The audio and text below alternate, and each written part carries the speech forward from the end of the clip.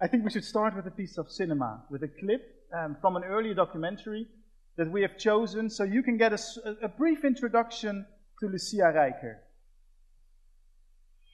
Tijdens het gevecht vecht ik 8 rondes. Ik denk, ik ben klaar. Nee, zegt de scheidsrechter, ga naar je hoek nog 2 ronden. Nog 2 ronden. Ik ga naar de commissioner, ik zeg, ik heb 8 ronden. Ik zeg, ik heb 10 staan. Ga maar naar je hoek. Zo.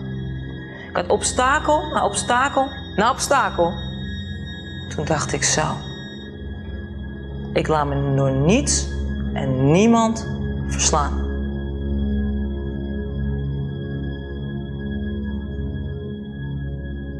De beste 2 rondes van het hele gevecht. Box!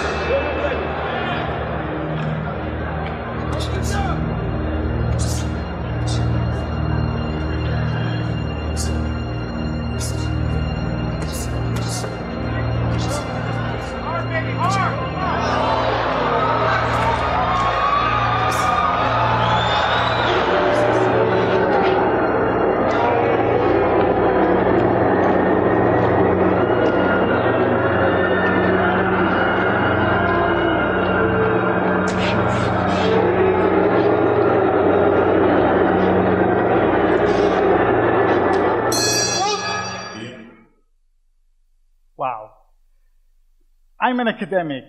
I derive meaning from sitting alone in my room, often feeling alone, trying to read books and write about them.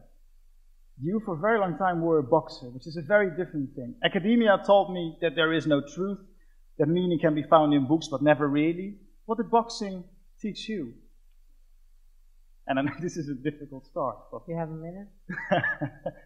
God, what did boxing... I should say, what did combat sports teach me? Because I started as a kickboxer. Wow, discipline, perseverance, self-knowledge, seeking my own limits, physically, spiritually, mentally. I learned to connect with myself, express myself. I learned to be creative. I learned to be a trailblazer, believe in myself. As a child, early on already, I wanted to box when I was 6 years old, which was, women's boxing didn't exist. I had a sense of control. I could knock people out, so I didn't need to depend on referees or judges. So a sense of power. Art. I've developed a 3rd level of listening, which is, level 1 is me. Somebody shares, hey, I bought some new shoes. Oh yeah, I need some new shoes too. Oh yeah, my mom did. Yeah, oh yeah, I gotta do that too. Me. Everything relates to me, which is kind of an island. And then there's level 2 where you observe what's happening there. And level 3 is when you learn what's happening in the room, in between you and the group or you and the other person. And in level 3, I actually learned to read the minds of my opponent. So before they give the signal, or as they give the signal, the body still has to respond, I would hear the signal. So I would be just a little bit quicker than they were. So, God, what didn't it teach me? It taught me everything in life. To stand up when you get knocked down, to endure, to roll with the punches, to take personal responsibility.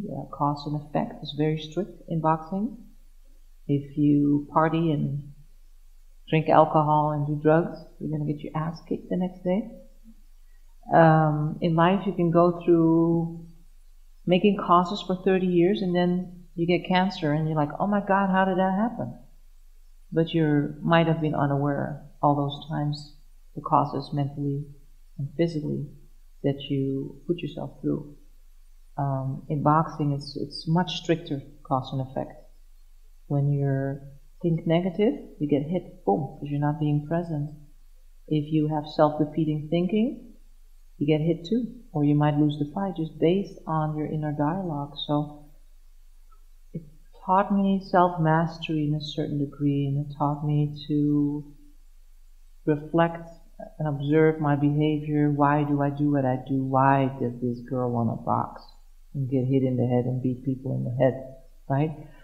And from there, I wrote a lot of journals, and as I was writing, I got to know where that came from, partially my spirit, partially maybe some trauma as a child, maybe I wanted to prove something, and then I thought I created a career out of my teenage anger, and that was perfect. It worked for me. Yeah. So boxing as a way, maybe as a way of life, as a model of life. And of course it's nice if you say the teenage anger, because anger reminds me of lashing out, beating, making that outward movement, whereas as you said, the moment that you became established as a boxer, that you began to understand the trade, it is also about moving with the flow of others. So about a constant dialogue, as it were, with the world around you. Yeah, and your opponent is an opportunity for you to practice something, to bring out something within you, right? Our environment is a reflection of us. So I learned not to always think at the opponent, but more at the opportunity. Also anger, there are different forms of anger. Rage or physical violence is one form, but gossip and arrogance and superiority are also forms of anger. Yeah. So we all have all kinds of forms of anger that is accepted by society. When you have a physical, violent type of form of anger and you channel it, you can create a career out of it. I mean, there's other angry people that create a career out of being a critic. You know, when you're a writer, you can be very negative and actually win awards too. So there's ways to create value with anger, actually. Yeah. But what I liked very much in the documentary Bittersweet that I saw is that you speak about boxing, both in the terms of you have to feel superior, whilst at the very same moment, it's not a distinct or different kind of category, it's at the very same moment you have to be very aware of the power of the other. So superiority, it seems, with the power and the dangers of the other go hand in hand. Would that be correct? I'm not sure if it's superiority. You just have to believe in your assets, your power, and your vision, and you have to push that into the reality. Because boxing is quantum physics, so that means everybody has a chance, right? And the one that wants it the most will win the fight. What I love about boxing, for example, Manny Pacquiao fought Marquez for the third time.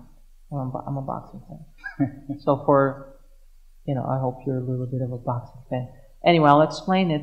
They fought for the third time. Marquez lost twice. Once he got robbed, and the other time he did lose the fight. So he goes in for the third time. He gets paid something like $6 million, and his opponent gets paid $30 million. Enough reason to feel like a victim, right? Oh my God, it's because I'm Mexican, and I'm not the favorite, it's his promoter, why would I do this again? They're gonna rob me anyway. He went in fully committed. This time I'm gonna beat him, right? And he goes in fully committed. He fights the fight, he gets dropped, breaks his nose. You see him losing the fight, but he has hope and belief, and you see it. And his nose is bleeding, he backs up, and Pacquiao gets confidence and thinks he won the fight, and he's moving, showboating, pop, pop, and he lounges in, which is exactly what Marquez worked on. He lounges in, so Marquez pulls him in and steps back, and he lounges and loses his balance, and he hits him, pop, with one shot. Over. And I yelled, yay! Because that's boxing. When you have belief and hope, no matter what your situation, you can still win the fight. And I find that so beautiful. And it's in life. When you have hope and belief, you can turn things around. If you give up and you don't believe, you turn nothing around. So that's what I love about boxing. Yeah. No matter how technically good you are, doesn't mean you're going to win the fight. It's the one that wants it the most. Yeah. Going to win the fight. That is able to keep anticipating and moving on that flow of the. Sorry, this is ridiculous. On the. Looks all right. You're all right. Who keeps anticipating and has the. I did it again. I don't know why I do that. Keeps anticipating and believing that he or she is in control of that moment. Yeah, you might not be in control of this moment, but if you surrender to the moment and you keep having hope and faith, and you stay in motion, you might create an opportunity until the last bell rings. You have a chance. Yeah. If you believe you have a chance. And this belief, because this is always what fascinates me about boxing. I saw that fight with Pacquiao, of course, one of the most famous pound-to-pound fighters perhaps in the world. And what always fascinates me is this unison, this movement with boxing between the mind and the body. There is not a mind and a body. There doesn't seem to be that distinction. They seem to merge effortlessly, and they have to merge effortlessly at that moment. That belief is not so much a category just of the mind, but seems to become a category of the body. Yeah. Well, ideally, you want to merge mind, body, and spirit. Boom, and then you float. And when I do that in my competitions, I would hear the punches coming. And that's ideal. Yeah. Doesn't always happen, but that's where you work towards to really balance them all out. Yeah. Yeah, your body is embrained and your brain is embodied in the same way. I saw the same with Zinedine Zidane with this documentary, that he says that he hears everything. He hears everything, the audience, people talking on the phone, and yet at the same time he's completely concentrated in that moment, allowing nothing to persevere. Yeah. And this reminds me also, and brings us to the second video about Buddhism perhaps, and about your practice of Buddhism. Could we see the second video? Is that okay? Zo met mij bemoeide, dat ik het eigenlijk zelf uit moest zoeken, is eigenlijk mijn voordeel altijd geweest. En dat zag ik vroeger niet. Dan dacht ik dat het een nadeel was, maar het is mijn voordeel. En dat is ook weer zoals je als boeddhist kijkt naar dat een lotusbloem in de modder groeit. Dus hoe moeilijker de omstandigheden, hoe mooier je wordt. En dat kan ik wel zeggen van mezelf. Als ik ook foto's kijk van hoe boos ik was 15 jaar geleden, hoe zacht ik nu ben. Ik had ook heel bitter kunnen zijn met alles wat ik meegemaakt heb. Maar ben ik gelukkig niet. What is Buddhism for you? Sorry, again, this is probably a ridiculously big question. But if you were to explain it to the people to here. me, it's a way of living, a way of thinking, a way of interpreting life. Yeah. A way of living, of interpreting life. How does it express itself for you? How did you find it? How did it manifest itself? I found it in a time in my life where I blamed my environment for my suffering. And I was stuck in it. I was stuck in being a victim of my circumstances. And I continued to blame my circumstances because I didn't think I had a choice. I didn't even see the choice. I just thought, this person makes my life hell. And that's it. And that was the reality. And the facts were, yes. And the moment I started chanting, I realized my part in it, my choice, and my power in it. So once you realize choice, you have power. And also, you know, when you give away your power, when you blame, you kind of give away your power. So the moment that you take personal responsibility, that either you needed that experience or you put yourself there to learn something valuable that you can use in life, that's a reframing that gives me power. You can also frame it in a way that it took something from me and that it scarred me and then kind of weighs me down, and what is it going to do for me? Nothing really.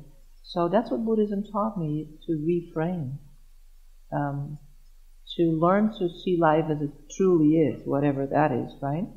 To just let go of beliefs that are disempowering me, that don't support bringing out my fullest potential, to continue to move forward, to continue to open my heart. I realized when my father passed away, I felt one eye shut, and when my mom passed away, the other eye shut on the inside, boom, boom, because I didn't understand death and the pain of it. And then once I learned to give it a place, that life and death is like a zebrapad, crosswalk, right? You're there and you're not. You're there and you're not. You have a body, you don't. You have a body, you don't. So, which is kind of rational, right? And Buddhism says suffer what there is to suffer and enjoy what there is to enjoy. So when you have a loss, you suffer, but if you don't understand death, you'll suffer more. It's with everything. If you don't really understand it, you suffer more. And a lot of suffering is made up, right? We are allowed to complain and, imagine things that are not there, things that might happen, we worry about that'll never happen, which cause suffering. And that's what the mind does. So it helps me a little bit to put things in perspective. What's real? Yeah, but the facts are that boxing's dangerous. Getting in your car is dangerous too. And one of my friends, Koen Verwij, one of his skate mates fell and broke a vertebra and can't feel his legs. Skating is dangerous too. Every day I turn on the radio, car accidents happen. Driving a car is dangerous too. So it's just, how do you frame it? I want to go somewhere, so that's why I get in my car, or, oh my God, I hope it's not my turn today. Everything's reframing. It's a way for yourself to perhaps come to terms with the reality as it presents itself to you, and as a consequence then find your own way within that reality that's constantly pushing itself up to you from all directions. Yeah, and actually it's pretty arrogant to think that I know the future, right? So if I freak out about something, I fear in the future, it's pretty arrogant, because I don't really know what's going to happen. So yes, I think they were laughing at my loud laugh. I have that a lot. I think of boxing as controlling movement to an extent, and I think of Buddhism very much as controlling stillness, of instilling for a moment. I'd like to say boxing is mastering movement, and so is Buddhism. Trying to control such a title. Mastery is... It's a word, I think. So mastering those things. Or learning. I know, I want to ask, I really want to, I don't think we should stop. You want to ask a couple more minutes? But I want to ask at least another question maybe. Okay. I mean, what I found really fascinating, again, Bittersweet, you have to see it. I'm not going to say anything that happens, because I think you need to experience. It plays in Amersfoort and in the Bali and Amsterdam still. But it traveled theaters, so it's still in those two theaters. Yeah. What I found really fascinating is at one point in the film, without giving away what happens, you try to go into a moment of chanting, and it seems to me as an outsider that it's difficult for you to get into that moment. Is that true? Do you sometimes find it difficult to master that stillness? Well, the meaning of the purpose of chanting is to face your life, right? So the moment you chant, you don't always want to face what's happening. Yeah. So sometimes it's hard. When I avoid chanting, I avoid my own life, because I fear looking into it. Because once you know what's going on, that gives you responsibility to take action, right? Or maybe, which I do in the film, I release an emotion. I'm coming to terms with something that I'm really touched in my heart, and that I connect with my heart or my soul to another person's soul, and boom, the reality kicks in. Yeah. Before you leave us, do you have one tip that you could give these guys? A tip? I think one tip, that you know exactly what's good for you. Thank you very, very much.